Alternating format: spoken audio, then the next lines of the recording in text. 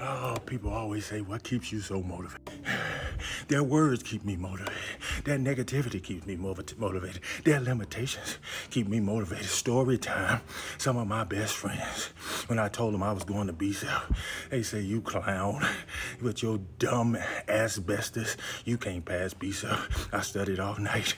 I studied every day. I got a tutor, and I passed BCEP. 110, baby. 110 after 4 times. I listened to their words. That's what keep me motivated. I listened to their words, their limitations. That was keep me motivated. So once I got my 110, I said, I'm going to OCS. They say, yo, dumb asbestos, you can't even be a good E5. How you gonna become an officer? Oh, I listened to their words.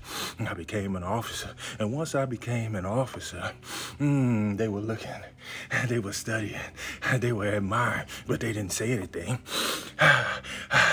I became an officer. I just wanted to make major, retire, and go teach some school.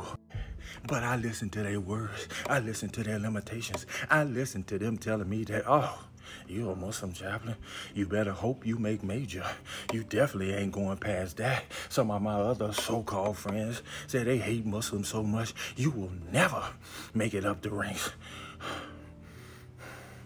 I listened to their words. I listened to their limitations. I listened to their downright disbelief in me. You see, I don't like to compete. I just want to be a good person, be in the world, and go on about my life. But once you tell me that you're competing against me,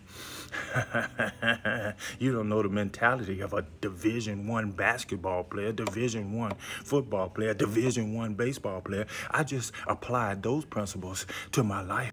I was never the best at any of those. But boy, I tell you, I came out to be the best because I outworked their asbestos. I put in the time while they were sleeping, while they was drinking, while they were partying. So I just applied those principles to my life. And as I got a text message last night from one of my old so-called buddies telling me how proud he was of me and he knew I can do it. You always had the courage. You were always different. Well, why you told me I was the dumbest mother father in America, that I would never be nothing, and that I would never amount to nothing, you might as well stay on the enlisted side because your butt ain't gonna make no rank. But I graciously said, thank you, my dear brother. But I never forget their words. I never forget their faces. And they wake me up every morning at 03:30.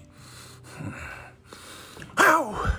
Don't let that go over your head. Most people can't handle this conversation, but I will never forget them. And I will never let them out of my head. It actually motivates me.